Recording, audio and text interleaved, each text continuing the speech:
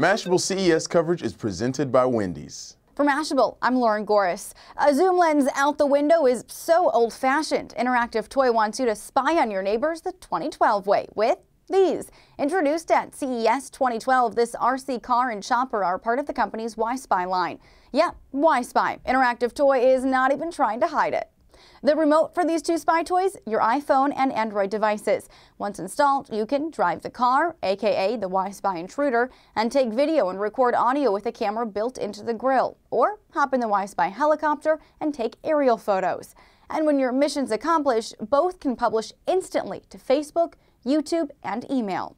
But if you're looking to get a little more serious, check out this CES 2012 find. Mashable took AR Drone 2.0 for a test drive and played with its upgraded 720p video camera and tablet controls. And if you're the unlucky neighbor, you have time to safeguard your house. The Y-Spy car and helicopter are due out this fall and will reportedly cost $100 and $120 respectively. For Mashable, I'm Lauren Goris.